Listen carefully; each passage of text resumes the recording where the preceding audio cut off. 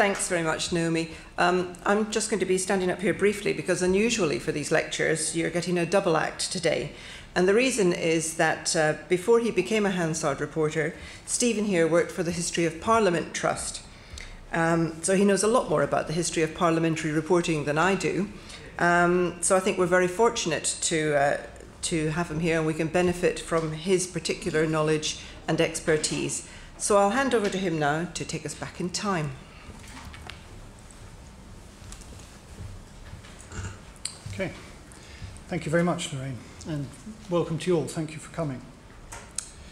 Well, I do have a text to read out, and that goes into the history of Hansard in more detail. But before I begin that text, I thought it would be useful to start by checking whether you all understand what Hansard means, because people often get confused between the three things that are called Hansard. And they are the confusion between Hansard and Hansard, between Hansard and Gurney, and between Hansard and other Hansards, including the Hansard Society. So I don't want to lose you all at the beginning, so let me try to explain what I mean. What do I mean by the confusion between Hansard and Hansard? The best way to remember it is that there was one family but two different branches, each with its own printing business and each producing different publications for or about Parliament. One branch, headed by Luke Hansard, were the official printers to the House of Commons, and they published all the official documents, including the journal, select committee reports, and so on. The other branch, headed by Thomas Curzon Hansard, who set up a separate printing business from that of his father Luke, published the parliamentary debates, or what we would now call Hansard. So here was one family but two different companies. A second confusion is between Hansard and Gurney. The Gurneys were another parliamentary dynasty, this time of shorthand writers, going back to the 18th century and the development of Gurney shorthand. Their role was recognised in Parliament by the appointment of William Brodie Gurney as official shorthand writer to the Commons in 1813. And the shorthand writers produced transcripts of formal oral evidence presented to Parliament, almost always the evidence of witnesses in front of select committees. But they were not the same as the parliamentary reporters, who wrote transcripts of what was said in debates in the chamber and elsewhere, although some of those reporters, of course, also used shorthand themselves. And indeed, in passing, I should also mention the political reporters, who worked in the press gallery, providing not transcripts of debates, but parliamentary summaries and increasingly parliamentary sketches. That was a development of the 19th century, the late 19th century, as was the rise of the lobby correspondents, who again were political journalists who happened to be based at Westminster, but they weren't working on general debates, they were working on parliamentary news. A third confusion is between Hansard and other Hansards. And there are, of course, two Hansards just in this Parliament, because the House of Lords has its own separate Hansard with its own reporting staff. There are also official reports for the devolved assemblies, and many Commonwealth countries, notably Australia and Canada, have similar publications that are also known as Hansard. Then again, there's the Hansard Society, which is a research institute or think tank that now has no connection with Hansard as such, but it takes its name from our official report. Because when the Hansard Society was founded in 1943, Hansard, the publication, was seen as a vital means of educating the public about the importance of parliamentary democracy and representative government. So that perhaps brings us back nicely to this lecture, because as we've heard, one of the aims of this lecture series is to increase public awareness of the processes and relevance of the institution of Parliament. Having said all that, then, let me turn to the text of my talk. And it's a great pleasure to be able to talk about what Hansard is and what Hansard reporters do. Our job is normally to listen and to write, because we translate the spoken word, what members of Parliament say in the House of Commons, into the written word of the official report that people can read in print and online. In fact, we spend so much of our time listening that we are acutely aware of how difficult it is to speak well in public, especially speaking off the cuff, which is why I've chosen to write out what I wanted to say today.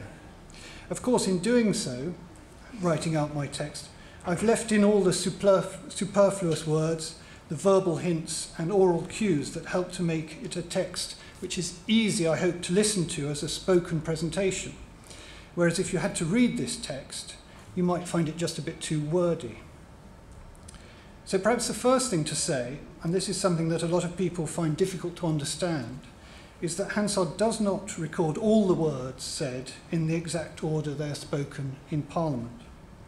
Hansard is not a verbatim or an absolutely verbatim word-for-word transcript. It is what we call an edited verbatim transcript, if that's not too much of a contradiction in terms.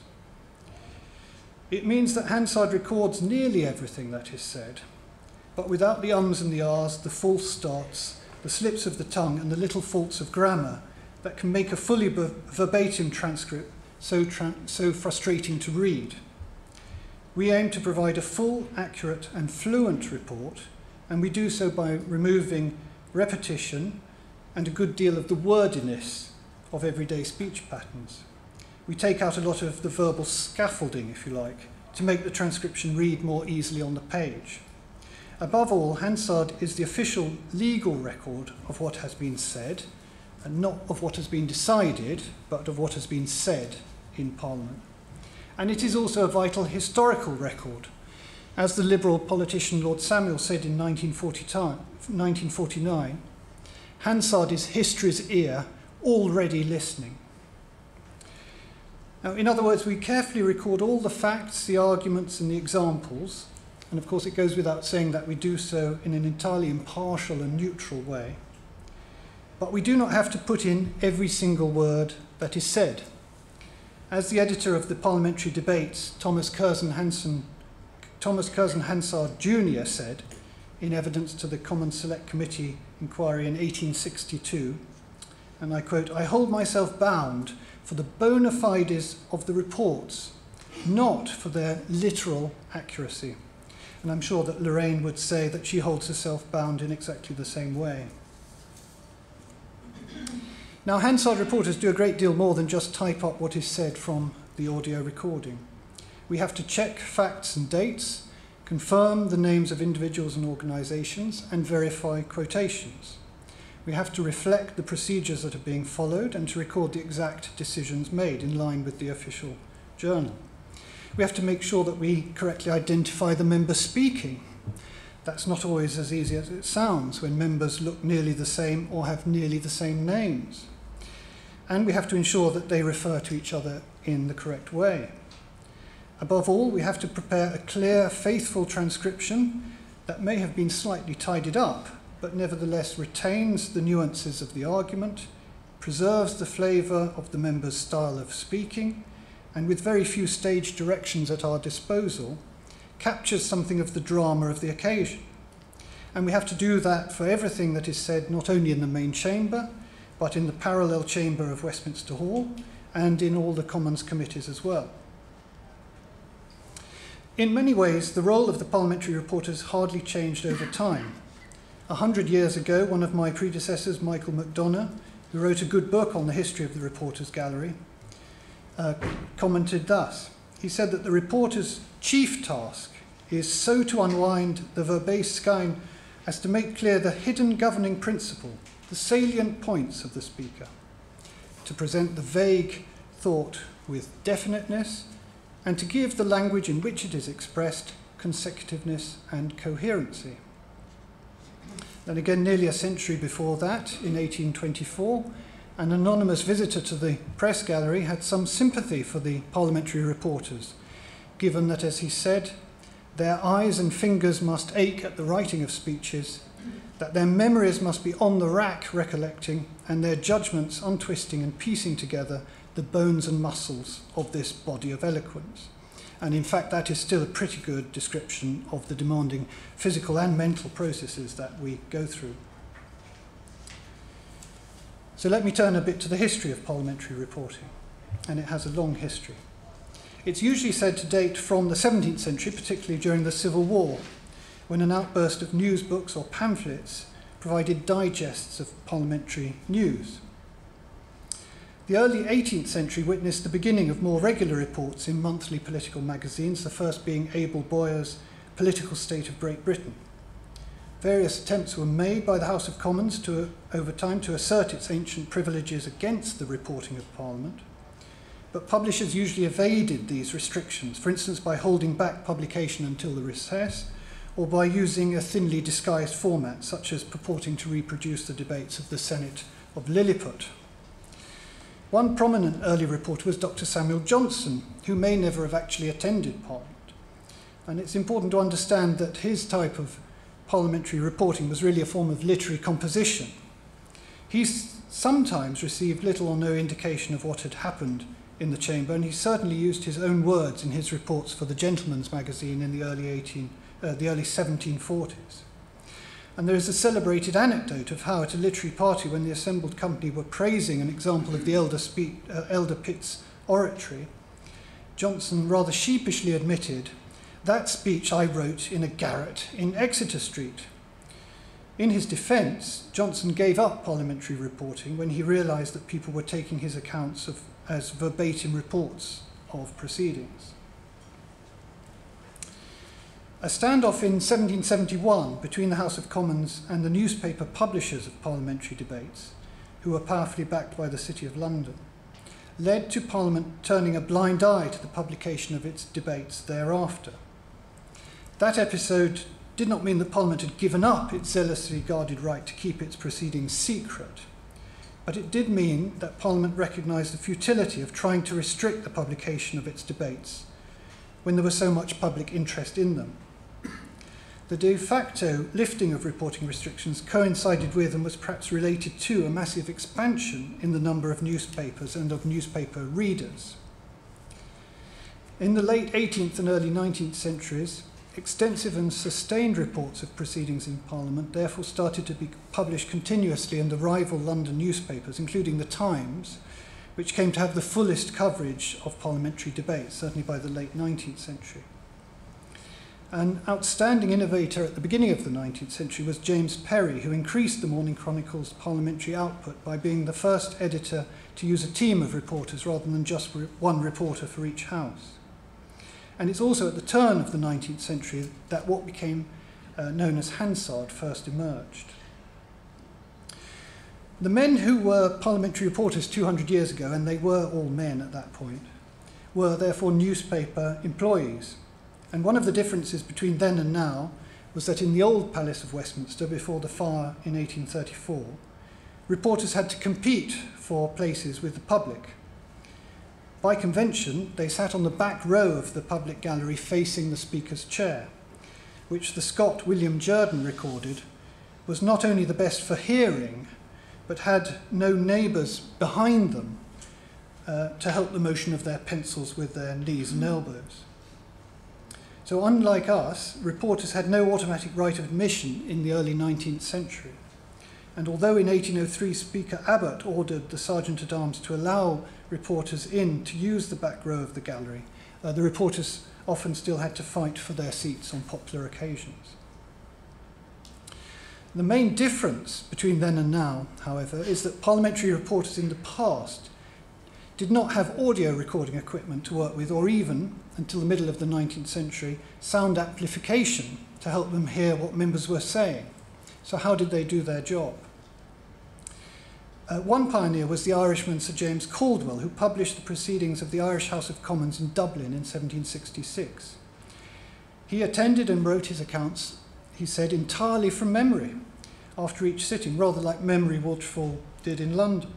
Caldwell boasted that, I quote, "the deliberate recollection which writing made necessary brought back the ideas in a slow but regular succession, and generally in the very words that had been used to express them." Well, it now seems somewhat ridiculous to think that reporters relied wholly or even partially on memory, and it is unlikely that any reporters, even the celebrated William Woodfall, had perfect recall. But we live in an age that has almost entirely lost the practice of relying on such oral memory, so I do not entirely rule out part of Caldwell's claim. At the other extreme from simply using memory was the development of shorthand for reporting. One late 18th century amateur practitioner was Sir Henry Cavendish MP, who filled dozens of notebooks of shorthand reporting, many of which he later transcribed himself, although only a few have ever been published.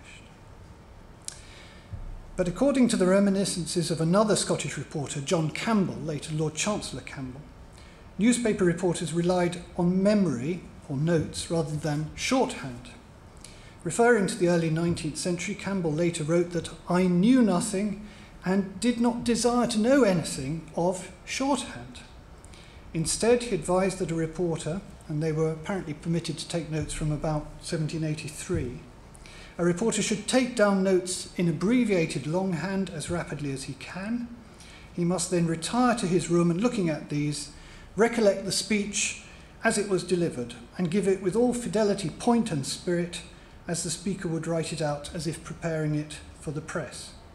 And interestingly, Campbell also noted that rather like today, as he said, fidelity is the first and indispensable requisite, but this does not demand an exposure of inaccuracies and repetitions. From the early 19th century, however, it became usual for the reporters to have to master shorthand, as the young Charles Dickens did, so that he could work on various newspapers and on his uncle John Barrow's publication called The Mirror of Parliament, which was a rival to Hansard for a time. And Dickens was apparently a very fast and accurate reporter, and he was a genuine practitioner of the art of parliamentary reporting.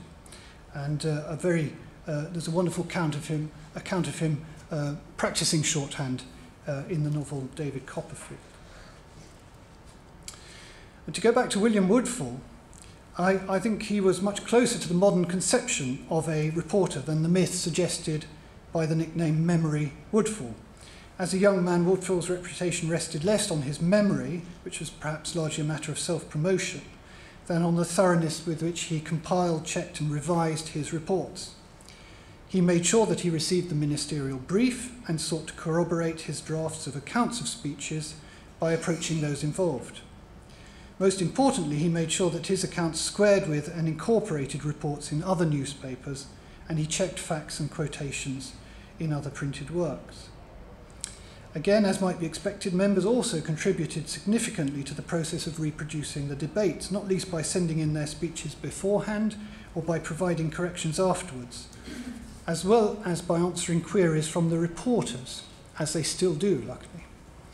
Some chose to publish their speeches separately, and these were often reprinted in the compilations that became a publishing feature of the period, and out of which Hansard emerged. So where does the name Hansard come in? As I've said, the founder of the parliamentary dynasty was the famous Luke Hansard, who was not the publisher of the parliamentary debates. He was for many years the official printer to the House of Commons, and in practice filled the role of a senior parliamentary administrator, since he was also responsible for editing and archiving all the parliamentary papers. Luke Hansard is not a part of the history of parliamentary reporting as such, but he epitomised what we now think of as the main Hansard hallmarks of accuracy, speed, expertise, reliability, and, when required, confidentiality. Luke Hansard died in 1828, after which the family connection with the office of printer to the Commons descended through his third son, Luke Graves Hansard. But it was Luke's estranged eldest son, Thomas Curzon Hansard Sr., who gave his name to the publication of parliamentary debates.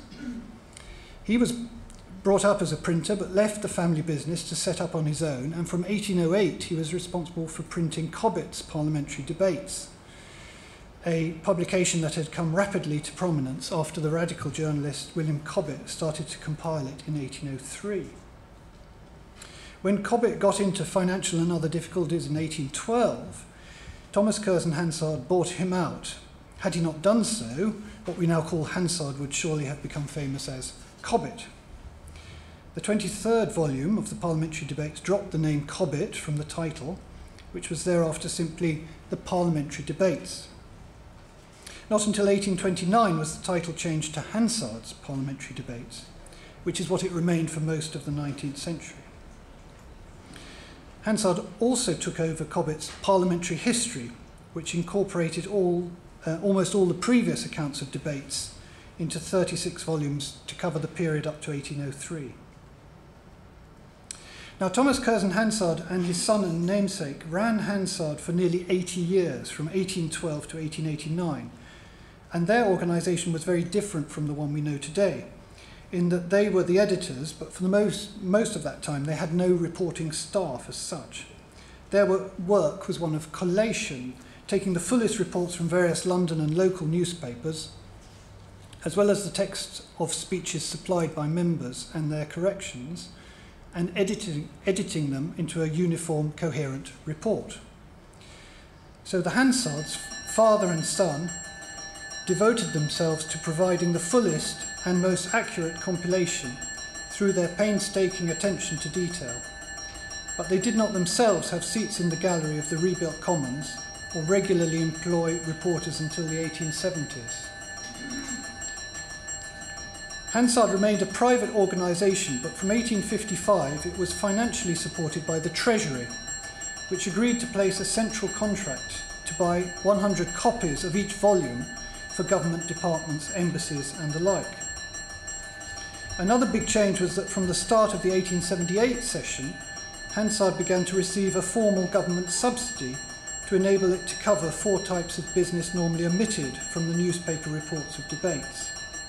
And these 4 were the proceedings on private bills by order, deliberations in the Committee of Supply and in public bill committees, and debates that continued in the chamber after midnight. That meant that Hansard for the first time had to employ reporting staff.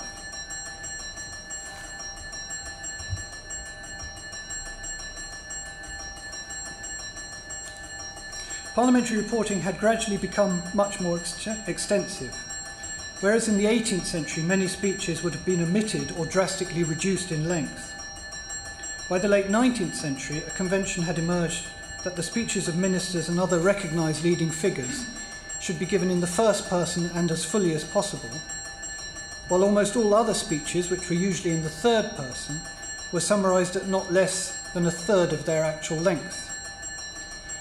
Members were able to revise their speeches, and an asterisk against the name of a speaker indicated that their speech had not simply been corrected but substantially altered. From the 1870s, a series of select committees investigated the accommodation, management and financing of the parliamentary debates. And although little was done in practice, the 2 central gallery seats above the speaker's chair were allocated to Hansard, and a committee room was also provided for the reporters to work in. A nadir was reached in the 1890s when a series of attempts were made to outsource Hansard to various other private concerns, including the short-lived Hansard Publishing Union, with the result that the reporting standards fell to a very low level. But to cut a long and rather sad story short, the situation was redeemed by the report of the 1907 Commons Select Committee on Parliamentary Debates. It adopted terms of reference for reports that went back to a recommendation in the rather good 1893 report that speeches of all members should be given in the first person and treated in the same way, with transcriptions not being a phonographic record, and that rather strange term was derived from the name of the stenography machines that were coming into fashion at the time. But it should be a full transcription so that in the standard wording now incorporated into Erskine May, the Bible of Parliamentary Procedure, the report, and this is a quote, though not strictly verbatim, is substantially the verbatim report, with repetitions and redundancies omitted and with obvious mistakes corrected, but which, on the other hand, leaves out nothing that adds to the meaning of a speech or illustrates the argument. And those are the terms of reference to which we still work. The 1907 report also recommended that members should not be able to revise their speeches, except in relation to rulings from the chair, and in relation to the correction of very minor factual errors. And it also condemned the arrangements for obtaining reports of debates by contract, and proposed that the Commons should set up its own reporting staff. That all led to the establishment of new arrangements so that from the start of the 1909 session, neutral and objective official reports of both houses were produced in separate series by staff employed directly by Parliament. And that, with one or two changes along the way, is still how Hansard is now organised. So at this point I will ask Lorraine to take over. Thank you very much.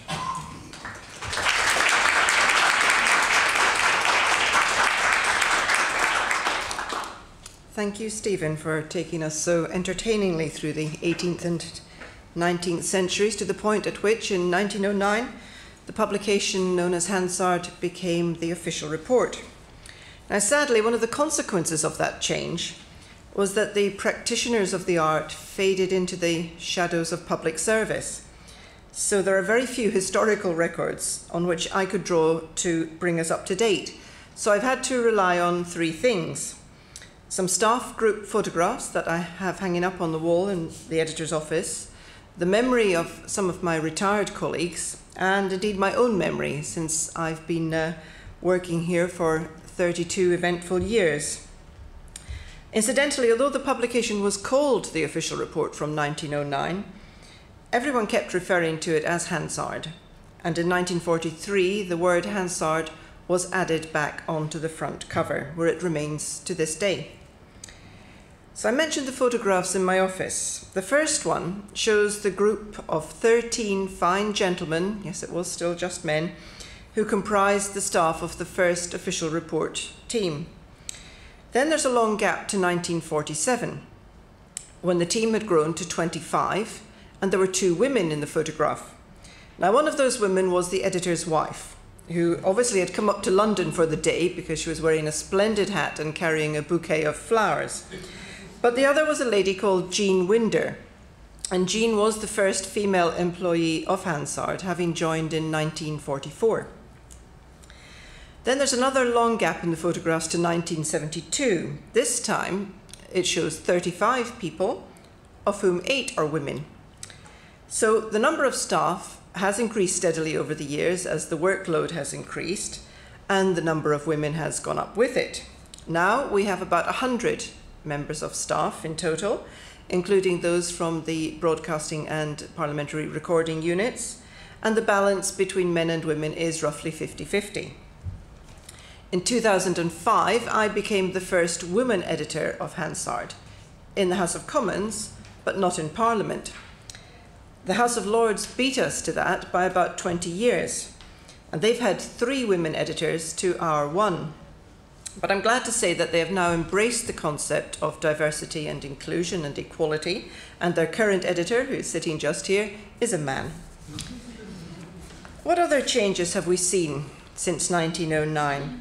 Well, for a long time, the method of production stayed pretty much the same, using shorthand to record debates, typewriters to transcribe them, and sending heavily edited bits of paper over to our printers, Her Majesty's Stationery Office, to typeset and print them. But in the early 1970s, the number of committees had increased so much that it became impossible to recruit enough shorthand writers to cover them all. So Hansard had to come up with a new sort of reporter, and that was the transcriber. These ladies, for they were almost all ladies in those days, transcribed the tape recordings of committee meetings, and then the transcripts were edited by committee sub-editors. The House of Commons continued to be reported using shorthand only until the advent of radio broadcasting in the late 1970s, at which point it became necessary for the Hansard reporters also to have access to backup recordings. But the ability to write very fast, accurate shorthand remained one of the main skills, and it became very difficult to recruit people with that skill. Newspaper journalists, who had been one of the main areas of recruitment, had stopped the practice of taking full verbatim notes, and so their need for speed decreased. It got to the point where Hansard decided that the only way in which it could get the skilled reporters it needed was to set up its own shorthand school. And so we did that. In 1977, we took in our first batch of graduates, put them through a 2-year shorthand course. And we ran several such courses over the following 10 to 15 years. But during that time, we changed from teaching Pitman's shorthand to stenography, the machines that you see sometimes if you watch American courtroom dramas on TV. But that was still an expensive and time-consuming way to produce reporters. So the decision was taken, and not without a great deal of soul-searching, especially among us shorthand writers, that the most important skill of a Hansard reporter wasn't how they captured the words, but what they did with them afterwards. So we dropped the requirement for shorthand and devised instead a much shorter training program in tape reporting. It enabled us to turn out really good quality reporters within 6 to 9 months instead of the 2 years that it took with the shorthand courses, and it vastly increased the pool of potential recruits for Hansard. We do still have a few people who use shorthand, mostly the stenograph machine, but nowadays the vast majority of Hansard reporters work from the audio recording. Now, of course, when relying on technology, there is always the risk that it will fail. That hasn't happened too often, although there was an occasion about 10 years ago when the sound system in the chamber failed, and the only shorthand writer around at the time was me. So I had to grab a notebook and pen and go down to the chamber, sit at the clerk's table, which was quite nerve-wracking, in front of the speaker, and attempt to use my very rusty shorthand to record what was going on. Now, luckily, it was the last debate on a Friday afternoon, and there was only the member and the minister there, so it was quite a sedate affair, and I coped all right. But I shudder to think what would have happened if it had happened during Prime Minister's question time, for example. We had another incident not too long ago when the microphone operator for the chamber was unable to get into his operating booth, and we lost all the sound amplification and recording for the first 7 minutes of question time. We could have done with the services of old memory Woodfall then, I think. But through a combination of reporter's memory, a sub-editor taking a shorthand note, a very faint and scratchy recording made on a personal recorder up in the press gallery, and the help of members reconstructing what they had asked, we produced a pretty full report of proceedings, full enough that no one complained about it the next day anyway. What other changes have we seen over the years? Well, one such change was in the size of the printed version. Before 1980, Hansard was published in Royal Octavo. That's about the size of an iPad, for those of you who don't know what Royal Octavo is. But because the aging printing presses at HMSO had to be replaced, they recommended moving to A4, which was in accordance with modern printing technology. Some members were very unhappy about the prospect of modernisation. And over the course of 4 debates, yes, 4 debates in the House, they fought a gallant rearguard action against the smaller size. Sorry, to retain the smaller size, which of course was perfect for getting into one's overcoat pocket, as generations of members had been used to doing, or even of getting into one's handbag. The Conservative member for Canterbury at the time came up with what he no doubt thought was the clinching argument. The new size, he said, would be much more difficult to read in bed. When it came to the decision, however, those 63 stalwarts were unable to hold back the tide of change, and in January 1981, the new size was introduced. So we produce one of these documents every day. It's called the Daily Part, and we're able to include all proceedings up until the early hours of the morning. Our record is 1:45 a.m., and still have it printed and distributed and delivered to the House by 7:30 the following morning. A further change came in the cover price. Now, the cost of printing Hansard used to be the responsibility of the Treasury, and it was the Prime Minister, as the First Lord of the Treasury, who had to decide our cover price. Shortly after Margaret Thatcher was elected as Prime Minister in 1979, she was told that she had to make that decision. And she asked 2 questions. How much does it cost, and how much profit does it make? Well, she didn't much like the answers. The first was 80 pence, and the second was none. In fact, the minister who brought her this news had to own up to the fact that, in fact, Hansard had to be subsidised, substantially subsidised, in order for it to be sold at 80 pence. Mrs. Thatcher's response was typically robust. She ordered that the subsidy be eliminated by the end of that first Parliament, and that Hansard should be sold at an economic price. So the cover price rose to £5. where it remains today actually, so it has defied inflation somewhat. But as the price rose, so the number of people and institutions buying copies fell dramatically, from 4,000 in 1979 to close to 1,000 10 years later, to just a handful today. But of course it is now freely available on the internet, so it isn't surprising that very few people buy the paper version. Sitting times have also changed a lot over the years. When I started, it wasn't unusual for the House to sit until 3 or 4 o'clock in the morning, almost every sitting day. Although, to be fair, they didn't start until 2:30 in the afternoon, so we had the mornings to sleep in. In Hansard, we don't operate a shift system for reporting the House, and the staff have to stay until the very end. So it meant people spending long hours at work, not having a social life at all during the week, and not seeing an awful lot of their families while the House was sitting. Things are better now. We have one guaranteed late night on a Monday, when the House sits until 10:30 or 11 p.m, and then slightly earlier finishes on Tuesday and Wednesday, and then Thursdays usually finish at 5:30. But please don't picture us putting on our coats and leaving the building the minute the House rises. The Hansard staff are still here, finishing up the reports a good hour or hour and a half after the House rises. So the problems of not having a social life or not seeing one's family haven't entirely gone away. Now, obviously, one of the things that we've had to think about in Hansard more recently, and in common with many other departments in the House and in Parliament, is how much of our output actually needs to be printed now that it's so easily accessible on the internet. Last year, we stopped printing the weekly version of Hansard, which basically was the daily parts gathered together but not corrected. The final version, and authoritative version, which is called the bound volume, does include corrections that we've received to any mistakes we might have made, and corrections that we decide to make ourselves after proofreading all of the daily parts. We used to provide all members of Parliament with free copies of the bound volume, but we stopped doing that earlier this year. They can still purchase them if they want, but not many have taken up the option. And now we print only enough copies for the libraries and the other procedural offices here in Parliament, and for the deposit libraries around the country. Next summer, we'll stop printing the government's answers to questions that have been tabled by members, and those answers will be available only online. So if we were having this talk this time next year, the copy of Hansard that I'm holding up would be a good deal thinner, because at least a third of it would have gone. The shift from print to digital means that we have to be right at the top of our game when it comes to web presentation and searchability.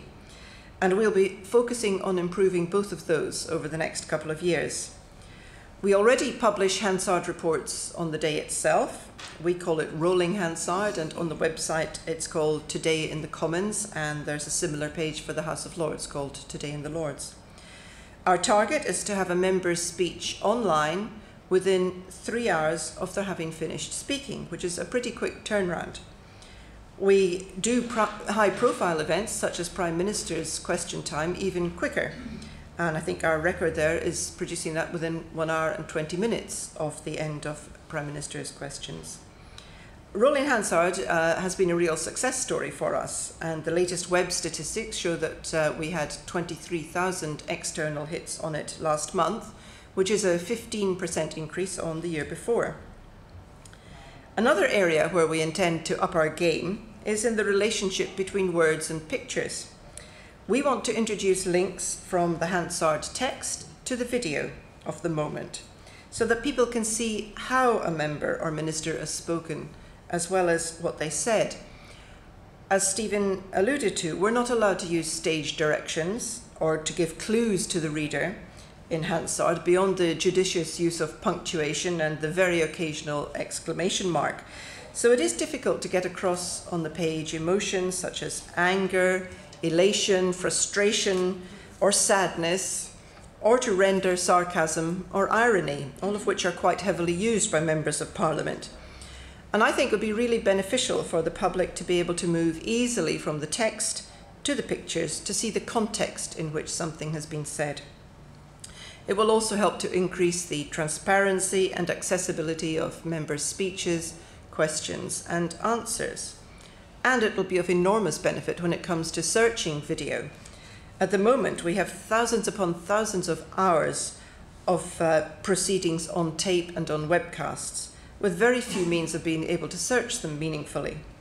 And next year, we're going to go to a fully online video system for Parliament. And our intention is to attach the data that's generated by Hansard to that video so that it can be indexed and searched as easily as the text version is at present.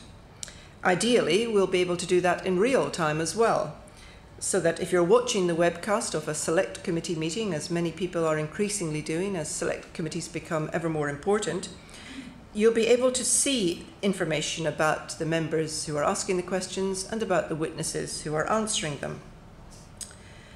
What else is in our future? Well, I hope you won't think me too old-fashioned if I say more of the same.